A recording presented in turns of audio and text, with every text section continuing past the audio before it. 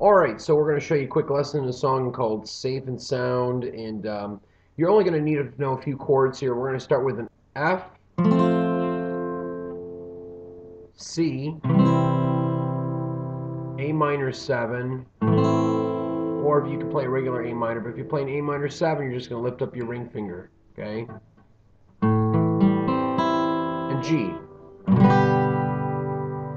And basically you can do a few different types of strumming patterns. You can just do a down, A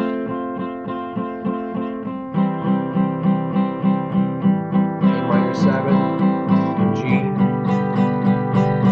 F, C, A minor 7, G. Or you could do this, you could just go down, down, up, up, down, up, down, down, up, up, down, up, down, down, up, up, down, up. You could continue that way.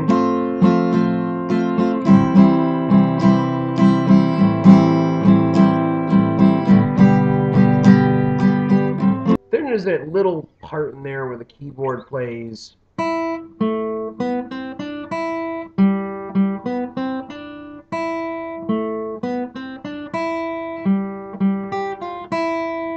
And I'll have the tab there as well so you guys can follow along there.